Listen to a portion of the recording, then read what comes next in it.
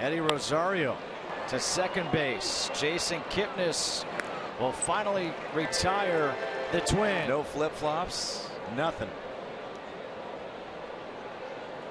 0-2, he went around. There's a strikeout for Perez. Perez payoff pitch.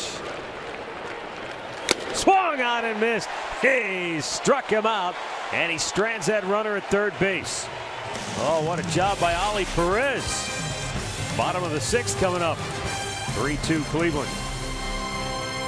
You never know what you're going to get.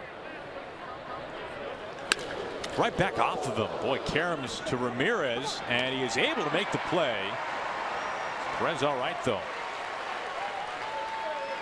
He says that he is. I'm not sure if this hit his hand. Yeah, it did. Hit the pitching hand. Yeah, he does finish square to the plate, but that's hit strong, hard enough.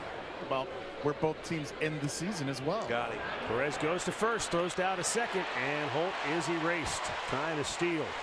Well, that's a nice break there for the Indians. They felt we're going to go on first movement and start the runner, and it failed. It backfired.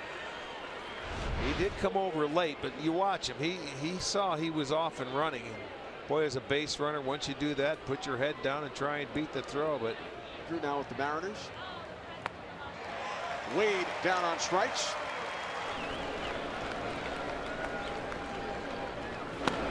Got him looking. Now Mauer's really unhappy.